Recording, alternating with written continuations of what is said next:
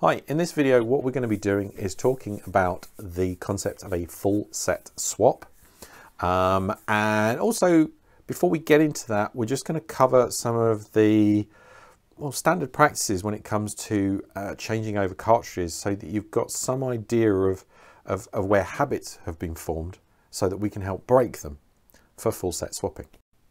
So first I'm going to deal with your habits when it comes to when to change out an ink tank, which is basically what a PFI 300 like we have here is.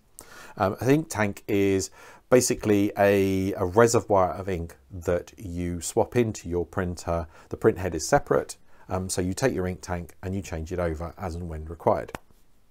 Now, normal practice, be it with an original inkjet cartridge or a compatible one, is that those things are single use, and you want to get as much ink out of them as possible before you have to change each one over. So as a result, what you do is you wait for your printer to show up with cartridge empty, and at that point, usually it's just one cartridge, you change that cartridge out, put a brand new one in, and then the printer does what's known as a priming routine to get everything ready. Now, obviously, none of your cartridges will ever finish all together. You'll never get a full set of cartridges, turn around and go, hey, we're all empty, we want to go as a gang. No, you'll have the yellow will go sooner, or the matte black, or whatever it'll be. But there will be one cartridge that finishes sooner, and then a different cartridge will crop up, and etc., etc.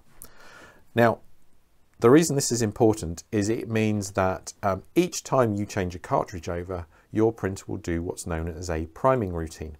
Now, that priming routine pulls ink from the cartridge to clear the channel of any bubbles and potential cloggage, and leave that printer ready to print.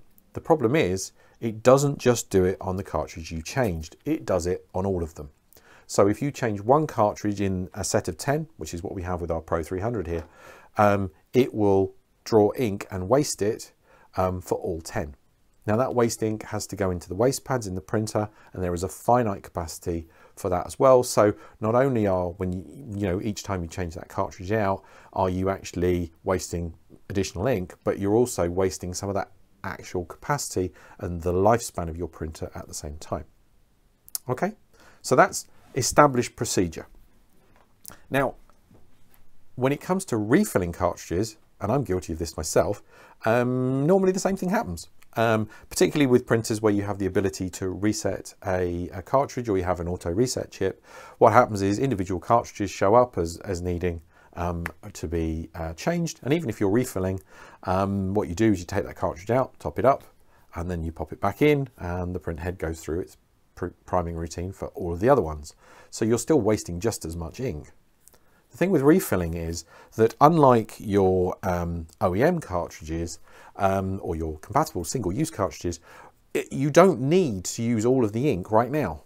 Okay, with a refilled cartridge or refillable cartridge, what's happening is you can take your cartridges out whenever you want and top them up. Because if you take a cartridge out and it's half full, you don't take that cartridge out, dump that ink out of the refillable cartridge, and then refill the thing from fresh. That would be nuts. All you do is top it up. So that half-filled bit of ink, the 50% of ink that wasn't used before, will get used in the future. It's not wasted. Okay?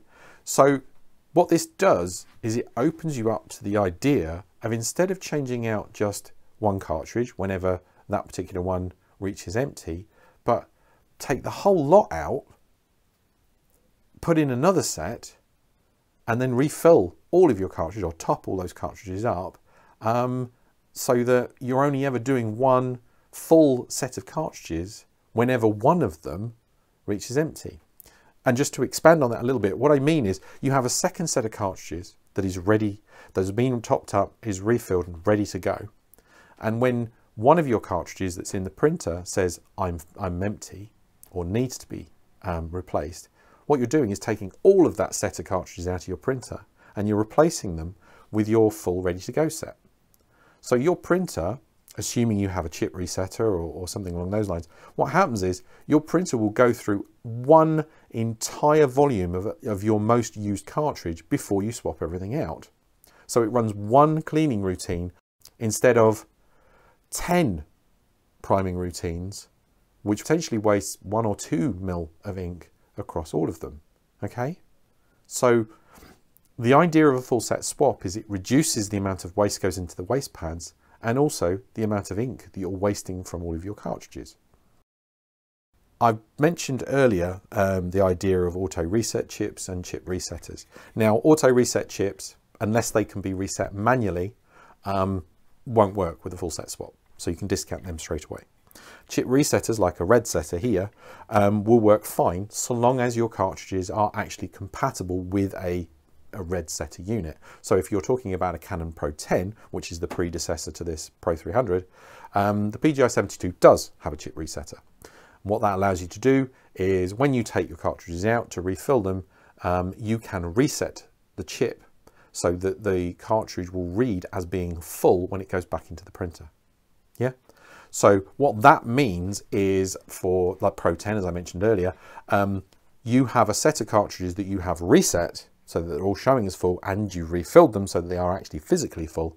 And then when you put those cartridges into the printer to replace your other set, what will happen is your ink monitoring will still retain the ability to tell you when one of those cartridges, or the first of those cartridges, reaches empty. So it will tell you when to do your full set swap without you having to worry about it. Where that changes is when you're dealing with a printer like the Pro-300, where there is no reset capability or compatibility available. There is no resetter or red setter available for that particular chip. Okay, and just know it's very unlikely there ever will be. It might happen, but for the moment we're assuming it won't. It's been nearly 2 years plus, and there still hasn't been anything come on the market. And our discussion with the developers of red setter have indicated it's not economically viable for them to actually work out and make it happen. Okay, so we're going to assume you have no chip resetter available to you. So what can you do? Should you just abandon refilling altogether? Certainly some people have suggested that that's the only way forward, which is kind of, well, it's not ideal for people whose budget just doesn't stretch that, because a set of cartridges for this particular printer right now is somewhere in the region of £160 plus, closer to 200 I believe at the moment, and it's only going to get worse with current economic conditions. So refilling is still quite an attractive option if you can make it work, which is where full set swap comes in. Instead of having a chip resetter, what you actually have is good old pen and paper, or a spreadsheet if you're of that particular mind, and your set of digital scales that come with your refill kit. What you do is, instead of relying on a red setter and ink monitoring, is you record the amount of printing you're doing. So how many prints you're doing, the size of those prints, is it A4, A3, letter, or similar, the type of subject for your printing. So you're doing lots of blue seascapes, so they're going to use more cyan. Are you doing lots of sunsets or lots of reds that uses up more magenta? Are you doing lots of sun stuff, so yellow, potentially magenta again? So you've got a log that helps you identify if your printing is perhaps using more of a particular color, which will all be useful for you later on. And the other critical piece of information that you actually record is the weights of your cartridges. So what you do is you weigh your cartridges before they go into the printer, and you weigh your cartridges whenever you do a full set swap, so that you can see how much weight has reduced, and from that work out how much ink has been used. Okay, so I'm going to give you a concrete example of how we've used that log so far, and this is just our initial testing. What we did was print off somewhere between 25 and 30 targets, profile targets for custom profiling. Okay, so they are all A4, 25 of them. We've done we did one print head cleaning routine as well, and we then did a full set swap where the cartridges were all taken out and weighed. Now, I'll be honest, we didn't actually weigh the individual cartridges before we put them in, but I know that the cartridge weight was anywhere between 32 and 33.3 grams in terms of weight. Okay, so keeping that in mind, we then weighed them when we took them out after doing our 25 to 30 prints, and the lowest weight for any of those cartridges was our 72 chroma optimizer, and that had 27 grams of ink left. So assuming a worst case scenario that particular one was 33 point whatever it was grams, we've used somewhere between 5 and 6 grams of ink for those prints that we've done there. Okay, so by that calculation we should have been able to do the same kind of printing times more without actually emptying those cartridges. Now this is just a guide. We haven't done any print head cleaning beyond that. The cartridges haven't been in the printer for much more than about a month. And in terms of cartridge priming routines, there wasn't any others because there was just that one when the cartridges were put in. So those are the variables. All of that information would go in our log, and we would be able to work that out. Like I said, we'd be able to print, you know, an additional 50 to 60 prints of exactly the same type without really having to worry. Okay, so that's what you're doing. And the key thing I have to sort of point out here is what this log and your record keeping will allow you to do is build confidence in what these cartridges and these inks and your refilling will actually allow you to do. I think for me, with the information I gained on the last one, obviously the first thing I'd do is make sure that I topped all those cartridges up properly before I changed them in again, and I would make sure I weighed all of them properly before I put them in again. So that would help, you know, me dial things down even better. And the second thing is I would probably only double my print volume. For starters, the one thing I'd do is make sure I've got a proper count of the number of prints that I've done. Okay, instead of saying 25 to 30, which isn't very specific, I would know exactly how many prints I'd done in that time frame. And also when they came out, I would weigh them all individually, have that information again, and I think probably set up a spreadsheet. But that's just an example, okay? So you're effectively taking your record keeping and the use of your set of scales to track printer usage, ink usage, and mesh the two so that you know roughly how long you've got before you want to be thinking about changing out cartridges. And the other thing to keep in mind is, even if you decide on a very conservative swap out point, so let's say 60 prints A4, even if that still means that you have 50% of the ink left in your cartridges and that you're still doing it very early, 2 priming routines, so 2 cartridge swaps rather than 1 is still better than 10. And even if you were being even more conservative and saying, hey, 25, 30 prints suits me just fine, I'll swap my cartridges out then, thank you very much, then 3 priming routines is still better than 10. Ultimately, with that extra confidence in your ability to change out cartridges and know that you can print without really having to worry about it too much, that's going to be worth its weight in gold. And it means you can use refillings. It means you can benefit from much cheaper printing overall. And I know that some of you are probably going to be sitting there saying, well, why have I got a resetter? Well, the simple truth is we never really thought of this process before. We never really considered it as an option. Personally, I think something like a chip resetter is actually worth having. And not because I sell them, because my confidence in my record keeping isn't necessarily the best. If you're a bit like me and a bit lackadaisical because there's too many printers lying around, that's my excuse, and I have kids, my other excuse. If you're not very good at record keeping, I would imagine you will find a different process or a different way to identify when to swap your chips.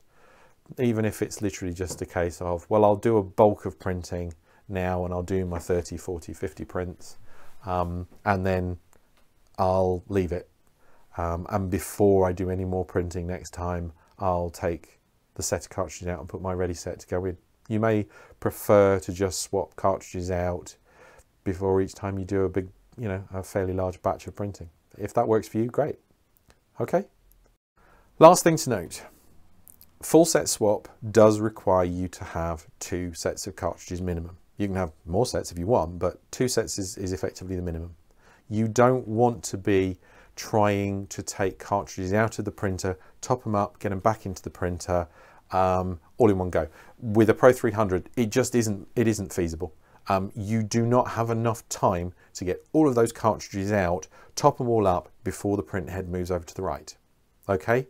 And I would never in a million years recommend that you actually take all of the cartridges out and leave the print head without cartridges sitting over those ink receivers. The ink in those receivers, when it's bare and there's no cartridge in there, will start to dry out. You will be promoting clogging, so it's just a no, okay? Having a second set of cartridges means that you can take your cartridges out one at a time with a new one and put it in. You'll have seen me do that, albeit in 2 separate tranches in an earlier video. But you can easily swap all of your cartridges out and put new ones in without refilling or anything like that, without the print head moving back over to the side, or without potentially drying any of those ink receivers out. Okay, so that second set of cartridges is, to our mind, certainly absolutely essential. How you actually get that extra set of cartridges is up to you. But obviously the simplest way is to buy a second set of cartridges, originals, and then just accept the extra cost. There will be some people who have empties that will be available. They might sell them, I don't know, on eBay, Gumtree, or places like that. But the bottom line is we are trying to work with recyclers and things to get more in, and we're looking for and advertising for people who are using a Pro-300 and not using it with refillings to send us their empties, and we're offering credit on that. Okay, so we will hopefully have some kind of a stock of these cartridges available. The other thing to note is the cartridge themselves isn't essential. As you've seen in our other videos, you'll see that we're actually using a PGI 9 cartridge. However, it is using a PFI 300 chip. So it is using the color appropriate chip. In this case, it's photo black. So that chip is a PFI 300 chip on a PGI 9 cartridge. Okay, so the chip's the bit you need. So there you go. That is the concept of a full set swap when used with refilling and a second set of cartridges on a PFI 300. As I've already pointed out, the same idea can be used with other printers where you have ink tanks and refilling. Please remember to give us a thumbs up if you found this useful or you just like the video. If you want more of this kind of content, then please hit our subscribe button. And beyond that, constructive criticism is always welcome. We always try and improve on these videos as much as we possibly can, and we're working very hard to make that happen. But what we see when we're reviewing these and editing is obviously very different from what you as an end user actually get out of it. So if you can provide us with some kind of feedback as to whether or not it's just too long, or you needed more detail in a certain area, or hey, did you ever think of explaining it like this? You know, all of that stuff's useful. So please do let us know. Okay. Anyway, thanks very much for watching, and hope to see you in the next one. Cheers.